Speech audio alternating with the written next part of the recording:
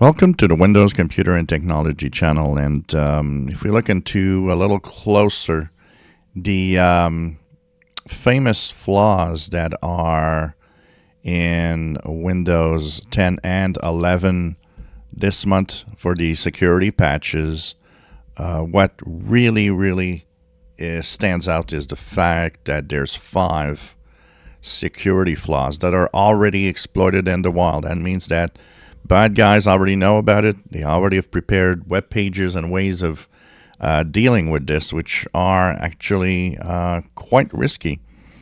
And some security firms have said that it is very important to update your systems, both for Windows 10 and Windows 11, for these reasons, and especially a couple of flaws. Now, when we talked about the flaws in a general observation video, we were talking about 1 or 2 flaws that came from the common log file system, the Windows common log file system driver, which has elevation of privilege vulnerability.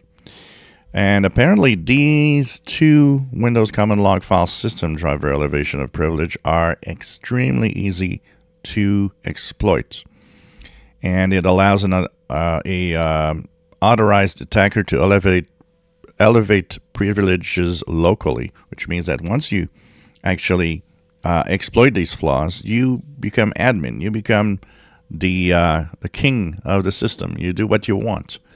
And of course, these are all things that your antivirus does not see.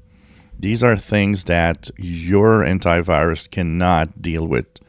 And that's why there is always talk that fixing security vulnerabilities like patching Windows now today is much more important than anything else. It is your way to staying safe.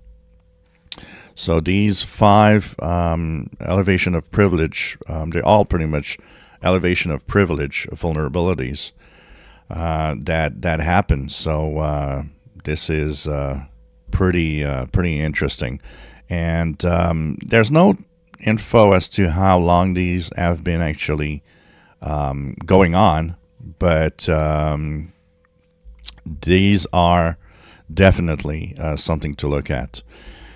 Also, there's a publicly disclosed 0-day for the Microsoft Defender for identity spoofing vulnerability. So Windows Defender has also a flaw that actually as any attackers that go into your system go through without improper authentication. So it's a flaw that also makes anyone go through because it just doesn't identify it as a hacker or a bad source or something that someone that couldn't or shouldn't have access to the system or files too. So it's very important to update this month. 0 days. We don't see that many often in one big patch Tuesday. So it's really something to fix out. If you enjoy my videos, please subscribe, give us thumbs up. Thank you for watching.